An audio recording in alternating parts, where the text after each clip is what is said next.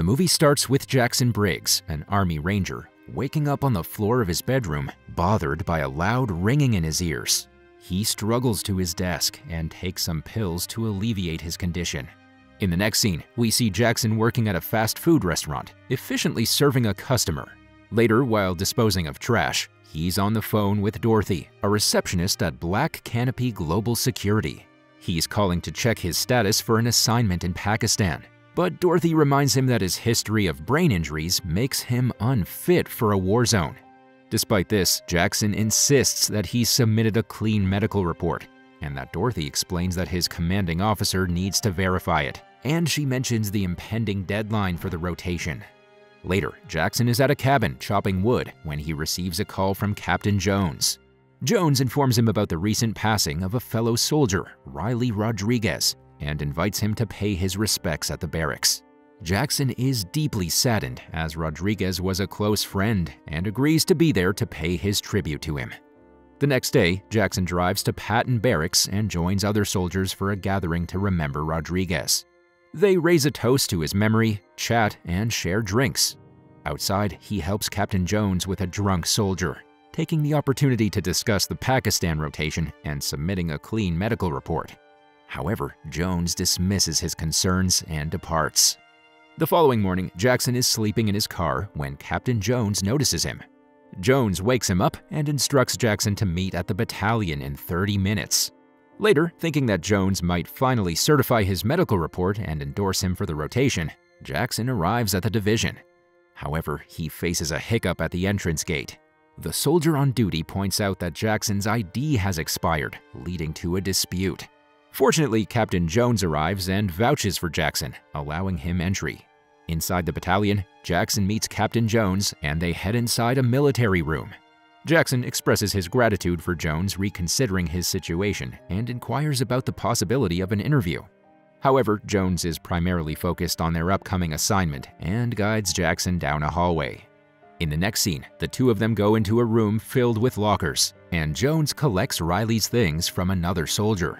While there, Jackson notices an album with a photo of Riley's dog and asks what's going to happen to the dog.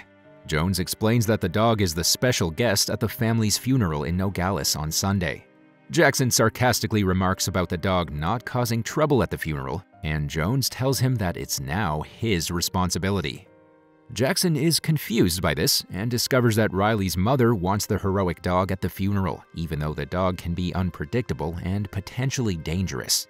After some discussion, they agree that if Jackson can safely take the dog to Arizona, Jones will help him get into the rotation. Having no other options left, Jackson agrees to the condition. In the next scene, Jones and Jackson head to where the dog, Lulu, is kept. Jones reminds Jackson that this isn't the same friendly dog he's used to and advises caution.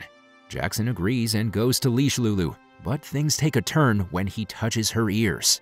Lulu suddenly becomes aggressive and attacks Jackson. Somehow he manages to secure Lulu in a cage and then places her in the trunk of his car. Before he leaves with the dog, Jones provides him with instructions for taking care of Lulu and suggests consulting the book he provided about handling the dog. While driving, Jackson calls Dorothy again to remind her about the rotation, but she says they still need recommendations from higher-ranking officers. He then informs her to expect a call from his captain on Monday. Hearing this, Dorothy agrees to expedite things if she receives a call from Jones before Wednesday. Unfortunately, Lulu's barking becomes a problem during the drive.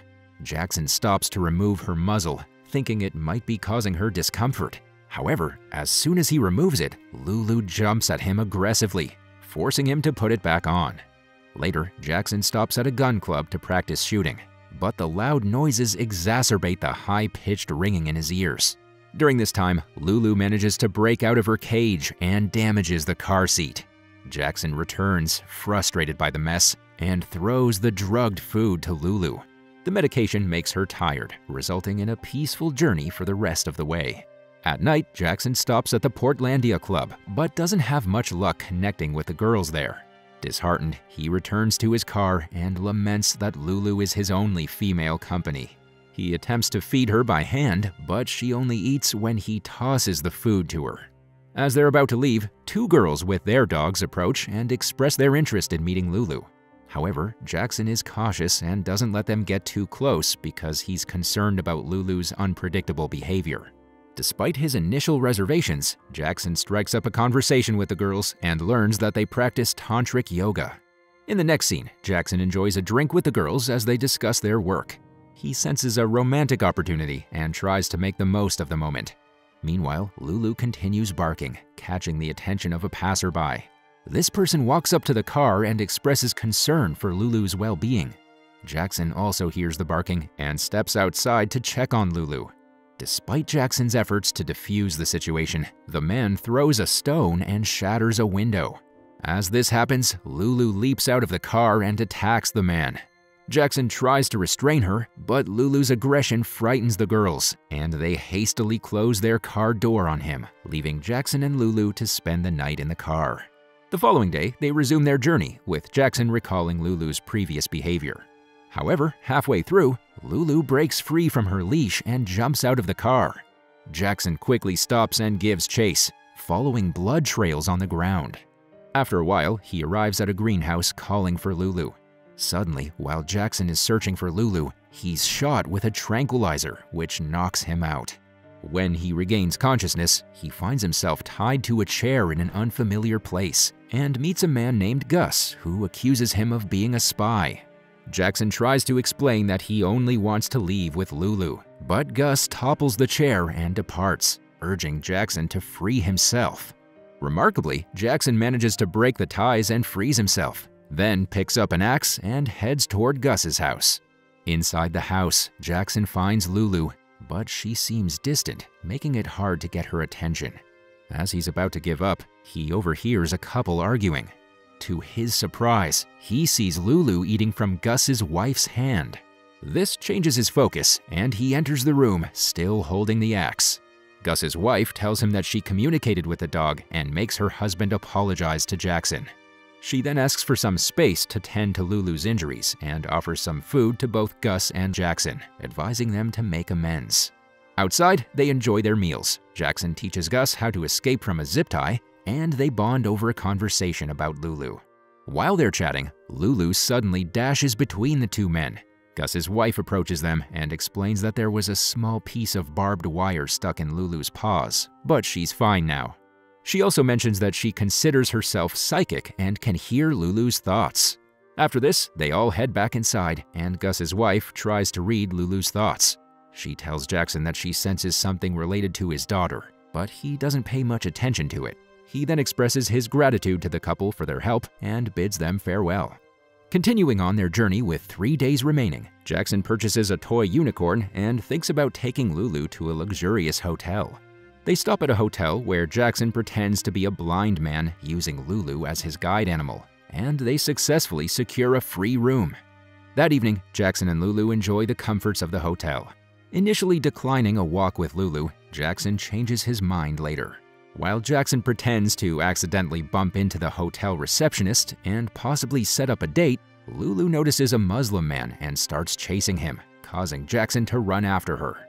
This unintentional commotion exposes Jackson's ruse of being a blind person, leading to his brief detention in jail, which almost jeopardizes their mission. In the jail lineup, Jackson explains his situation to the Muslim man, who understands the situation and chooses not to press charges on our hero. Once released, Jackson and Lulu hit the road again, spending more time bonding. In the following scene, Jackson pays a visit to his wife's house, carrying the toy unicorn he bought for his daughter. Sadly, the visit doesn't go as planned, and he leaves with the unicorn still in hand. After that, he goes to see Lulu's brother Noah. To his surprise, Lulu, who usually doesn't eat from his hand, warmly embraces Noah's master Lewis and snuggles up with him. They have a pleasant time, and Jackson gets to know more about Lewis and his life. Later, as they're about to say their goodbyes and hit the road, Jackson realizes their belongings, including his medication, have been stolen. Lewis helps them by having Lulu sniff Jackson's tag kept in the car.